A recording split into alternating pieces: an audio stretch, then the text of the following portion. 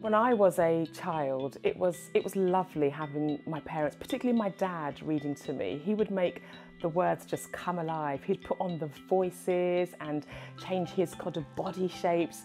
And it was almost like a little mini play when he was reading stories. I really appreciated that. And for somebody who didn't speak, I had a very bad stutter as a child, so I didn't talk very much. So reading, or somebody reading to me, was my way of sort of loving words. It was very special. One of my earliest memories actually isn't of reading myself, but it's of being read to, particularly by my granddad. And while I'm pretty sure I didn't appreciate all of the detail within Treasure Island or the Jungle Book, I think there was something about an older, respected male member of my family getting pleasure and seeing pleasure in kind of reading himself and reading to others. From as early as I can remember, I was reading everything that I got my hands on.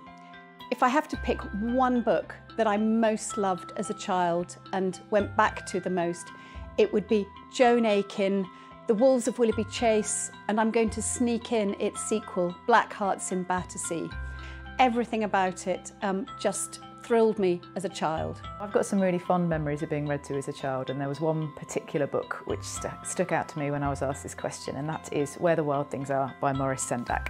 Here it is. In all classic teacher ways, I brought it along with me. This isn't the one that I was read to as a kid, but I now have a copy that I share with my own children. You can tell it's well loved. It's got various bits of snot and cowpole over it, and it's been well thumbed. My mum had a lovely voice of reading, and the kind of cadence in and out of the language in here really was something you could soak up as a kid. As a child, I was in hospital for long periods of time, and I remember both my parents and my grandparents spending hours by my bed and reading A Small Pinch of Weather to me over and over again.